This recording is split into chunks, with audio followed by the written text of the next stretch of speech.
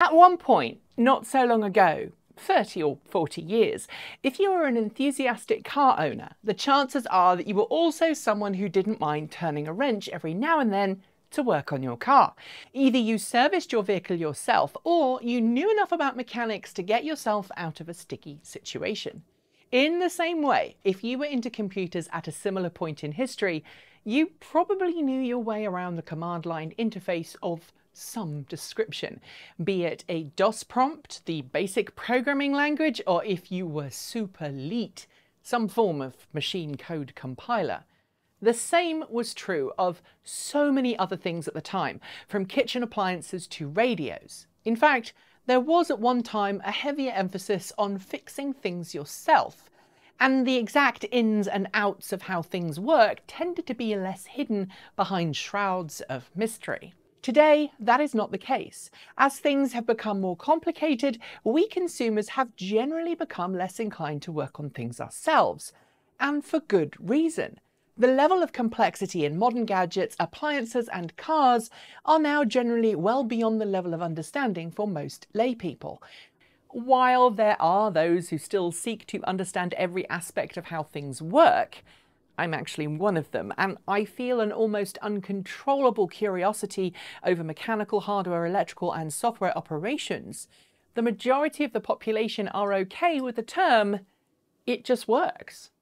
And that's a good thing, since most of the software that runs on embedded systems inside everything from our cars to our cookers is closed source, or at least open sourced in some extent, but proprietary enough that it's hard to tweak or modify things yourself, unless you're the kind of person for whom reverse engineering chip design or engaging in some packet sniffing is your idea of a good night out. The reduced opportunities for the layperson to modify or tinker with things they own or use has some advantages. It reduces the risk that someone who doesn't truly understand what's going on under the hood will break or damage something. And it also allows the companies who made the software or the device to ensure that it works the way they intended it to.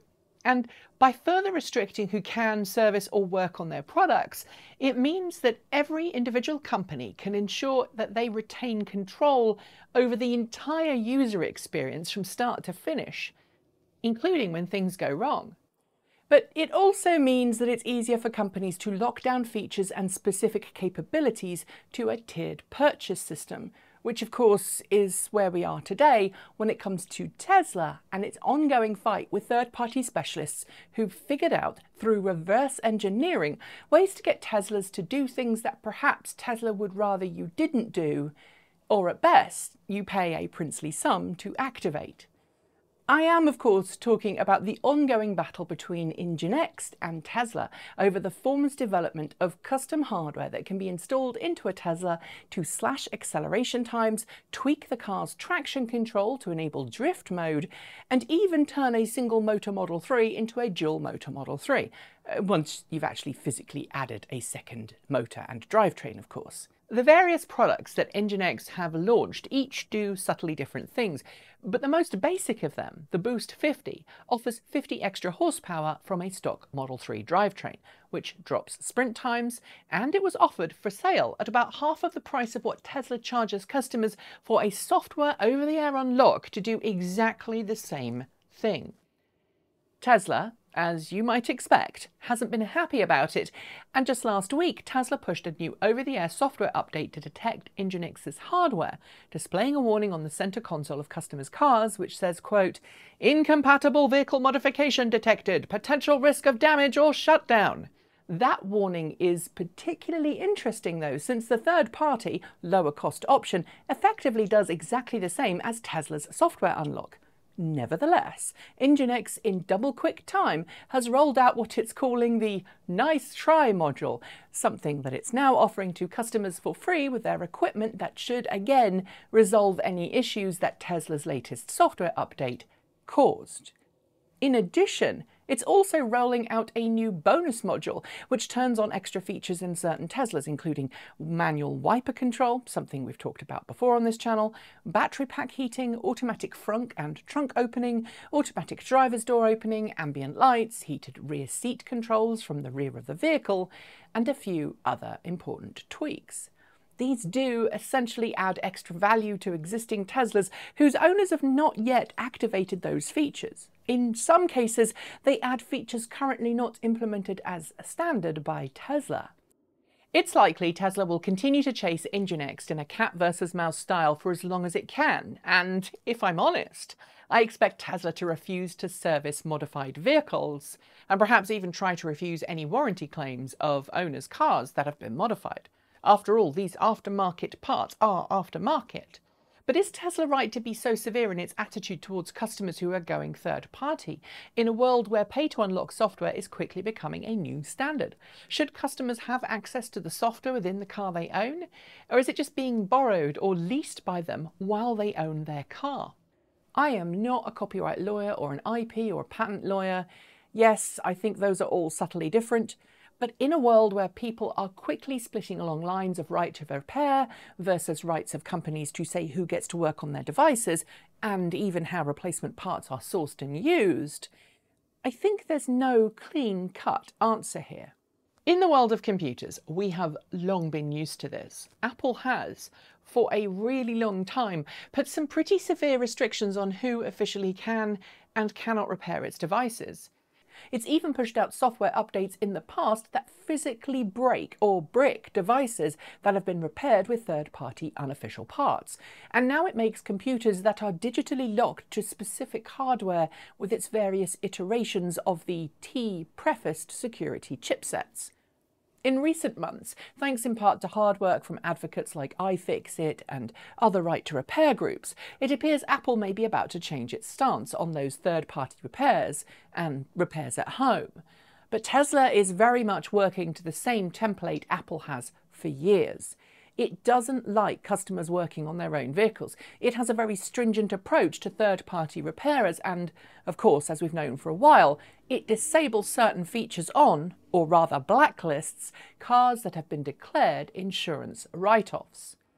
Depending on whom you listen to, this is either an attempt to prevent third-party specialists and DIY enthusiasts from retitling salvaged Teslas in order to ensure that former salvaged cars are not a danger to the general public, or the same to prevent them from being a damage to Tesla's reputation when they go wrong, or it's an attempt to lock down Tesla's repair pipeline to ensure that Tesla retains control at every part of the process in a monopolistic move, or it's just a good way to ensure Tesla can sell new cars to customers when their existing Teslas get in a wreck. And no, to be super clear here, I'm not stating any of these as my personal opinion. I'm quoting the various explanations I've heard being talked about this policy, ranging from people that are Tesla fans through to those who I could say border on being Tesla Q. The reality as I see it is somewhere in the middle. Tesla keeps tight reins on its software and hardware, and limiting who can work on its cars and prohibiting the use of third-party mods means that it can keep its IP safe and its income stream safe, as well as ensure that it doesn't have any bad publicity from things going wrong with a car that isn't stock. Plus, its over-the-air software unlocks are a big revenue stream for the company, if not now, in the future, and it does make sense for Tesla to want to protect that. When Tesla was a young startup, this approach would maybe make more sense, but in a world where Tesla is now the 7th largest company in the world by market cap, its weekend stock split resulted in a 12% surge today that pushed the valuation of the company to more than $430 billion.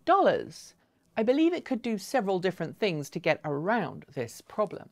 First, it could drop the price of its software unlocks. I get that Tesla is working to increase the value of its vehicles and that autopilot features are expected to make Teslas increase rather than decrease in value over time. But if there is a third-party firm out there that is offering what Tesla is doing at half the price, well, then Tesla could theoretically drop the price of its software unlocks for faster sprint times, as well as offer cheaper other OTA unlocks, at least initially.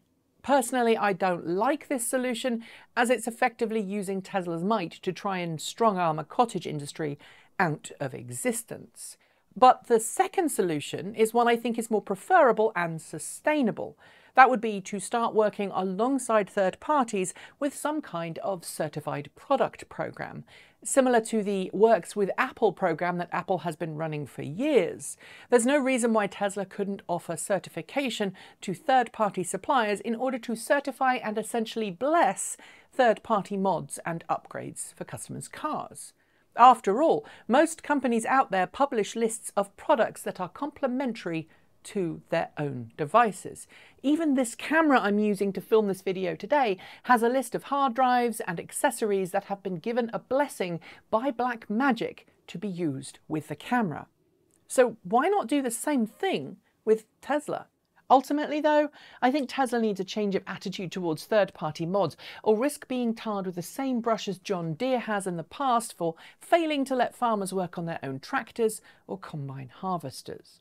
In the automotive world, while casual drivers lost interest in tinkering with their cars decades ago, enthusiasts and hardened gearheads have used third-party mods to constantly tweak their cars and get the very best out of them. If you need more power in an internal combustion engine vehicle, well, engine swaps, air intake mods, overbores, intercoolers and turbos have all become pretty standard for those really wanting to push the envelope. More extreme mods do happen, but when they go wrong, it's usually the responsibility of the owner, not the automaker, to deal with the aftermath. And Warranty X in the US are pretty clear. If you've tinkered with the car and something goes wrong, the automaker just has to prove that your modification was what caused the problem. But in Tesla's case, I'm getting the logs that Tesla cars produce would be pretty darned helpful in proving that fact without too much in the way of wasted time and resources on Tesla's part. Ultimately, if you've purchased a car lock, stock and barrel and you're modifying it through a third-party upgrade, the onus is on you as the owner. I installed a tow hitch to my Chevy Bolt, and if I break it because I'm towing something I shouldn't, well, ultimately that's my fault. My local dealership knows there's a hitch on there and still services the car. They'll still fix it if it goes wrong. I won't be cut off from official after-service support because I dared to do something third-party. But if and when something goes wrong because of that modification, I will have to pay the consequences, either financial or mechanical. The same would be true of any modifications to my car's battery pack, its charging system, or anything else. And I think that Tesla and the rest of the automotive industry could and should embrace that fact. Tesla's job as an automaker is to make cars and help the transition towards cleaner forms of energy, encourage mass adoption of EVs, and make the world a better place. Not to play cat and mouse games with a company that's smart enough to reverse engineer a solution. And just think about it. If you are a third-party company that is a lot smaller than Tesla, and you're about to bet your reputation on a product you've made for a Tesla, wouldn't you go through some due diligence to make sure that it wasn't going to cause problems anyway? That's it. Thanks for joining me, and I'll see you next time.